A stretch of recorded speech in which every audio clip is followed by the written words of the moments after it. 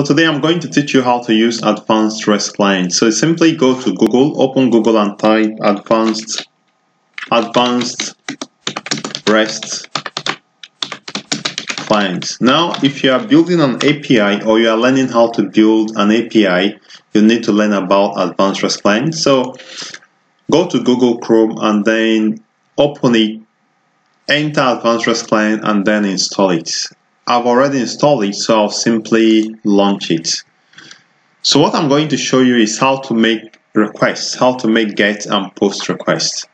Okay, so when you open it for the first time, or when you install it for the first time, you will likely see a blank screen or a blank interface like this. This is what you will see. Now I'm building an API that actually keeps record of student courses or student subjects and location.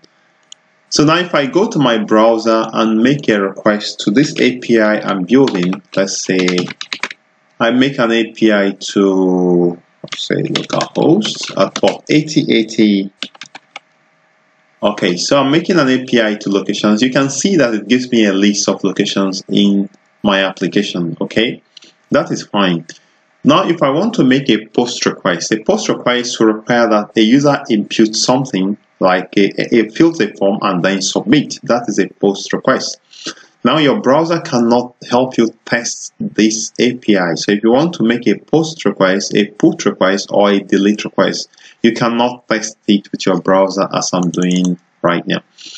So you need a tool, and that tool is Advanced REST Client. Before now, there is this other one called the Postman REST Client, but this is simply, seems that it's not free right now. So Advanced REST Client is the best to use at this point. So now I'm going to make this same request now using Advanced REST Client. So let me just copy the URL, simply copy it and just paste it in here.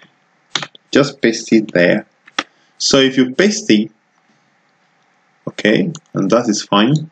So at this point, you can now set the method you want. Is it get, put, delete, patch, head, and so on and so forth. So I'm making a GET request to this URL and I want a response.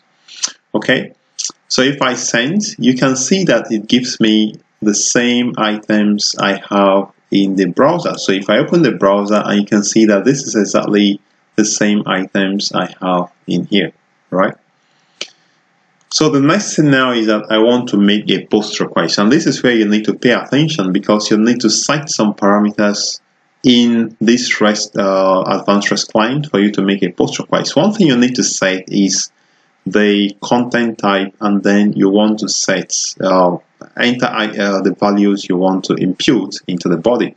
So a POST request, it means I'm trying to create a new location because we have 1, 2, 3, 4 locations returned in JSON format. The location has ID and name. So I want to create a new request, a new location, like I want to fill a form and submit a new location to the system. So how do I do this? So the first thing you want to do is to come down to parameters, and then at this point you might actually not see all of this. So if you install it for the first time, this is what you likely will see.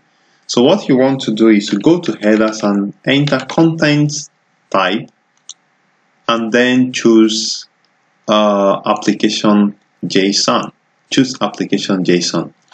Also, we want to make a POST request, so just drop down and choose POST at this point. So now we have header, content type, application JSON. Now we want to fill a form. We want to, let me take out this so that I can start from the scratch. So we want to enter a new location. The best thing you want to do is you take the existing location and then paste it there.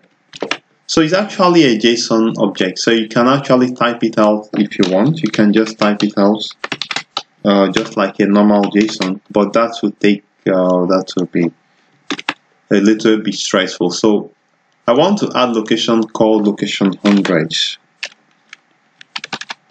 Location 100, and the name of this location is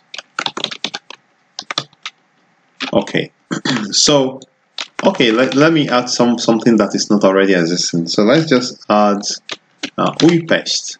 Újpest is a place in Hungary. Újpest, Budapest. All right. So this is how you specify the body. Take note that I'm in this body tab here, and here in variables you just leave it exactly the way it is. All right. So take note of what we want to add, and I'm going to send this request right now. I'm going to send it, and now you can see that it tells us 200 OK. So 200 OK means everything was successful. Now we want to check if actually this item was inserted into the system. So what we do is change this to gets and then make the request again. So at this point you can see that we inserted a new item into the system. So this is how to use Advanced REST Client. Along the line, you'll also see that we will use, in our tutorial on Spring Boot, we'll also get to use put, we are going to use delete. Maybe at some point we are going to use patch. So I'd like to thank you for viewing, and also like to remind you to subscribe, like this video, and also maybe switch on the notify button below, beside the subscribe, so that you get notified when I make new lessons. I remain kind to the genius, and we'll see you in the next lesson.